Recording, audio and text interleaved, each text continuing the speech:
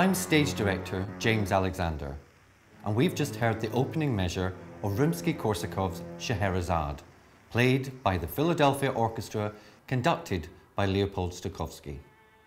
Welcome to my latest blog as both the Philadelphia Orchestra and Symphony 5.0 prepare for 4 amazing concerts in the Academy of Music June 21 through 23.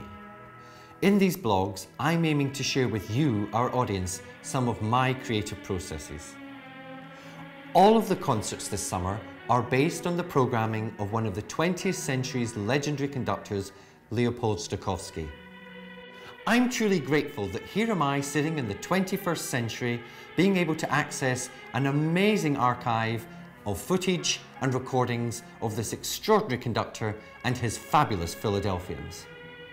When I heard that Sheherazade was on one of the concert programs, my research truly began to take shape.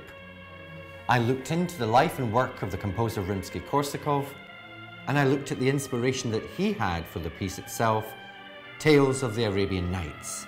My research continued while listening to Stokowski and his Philadelphia Orchestra. Soon, my brain began to conjure its own images. I translated these into simple napkin sketches.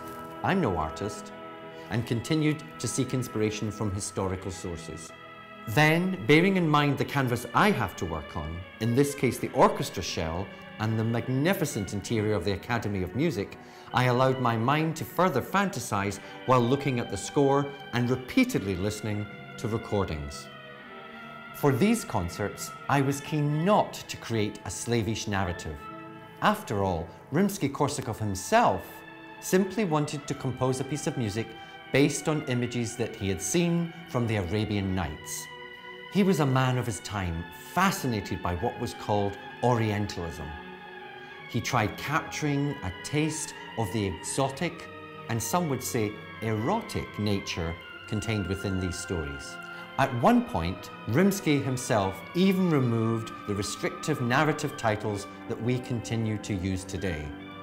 He saw them as too heavy a framework. When I read that word framework, it inspired me to think about a physical framework for our concert. Then I listened again to the opening measures. Aha! Our Sultan should be visibly present. He should be overshadowing us and omnipresent throughout the work. So should Sheherazade. She should be in the auditorium with us, sitting beside us as she tells her story.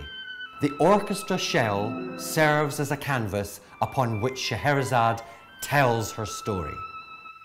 The preliminary sketches or images that I envisage or gather make the transition from my mind through paper to on-screen graphics, worked by my creative designer who captures these ideas. He interprets the images I've collaborated on with him, and then we settle on a look for each background, backdrop, character, or effect.